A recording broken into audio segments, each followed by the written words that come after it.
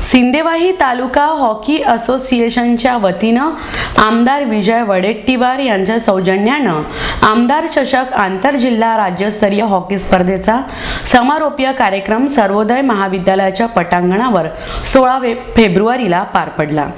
या समारोपीय कार्यक्रमाच्या अध्यक्षस्थानी सेवानिवृत्त अप्पर पोलीस अधीक्षक राजेंद्र गौतम यांची तर प्रमुख पाहुणे म्हणून आमदार विजय वडेट्टीवार, प्राचार्य गिरीश धायगुळे, मुख्य अधिकारी मंगेश वासेकर, डॉक्टर सतीश चिंतावार आदींची प्रामुख्याने उपस्थिती होती।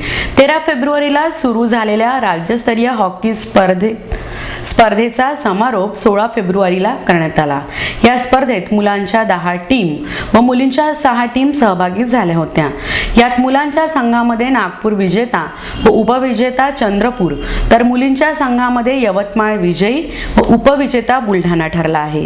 या विजयी संघाला आमदार विजय वडेट्टीवार यांच्या हस्ते बक्षीस वितरण करण्यात आलं। या समारोपीय कार्यक्रमाला खेळाडू व नागरिकांची मोठ्या संख्येने उपस्थिती होती।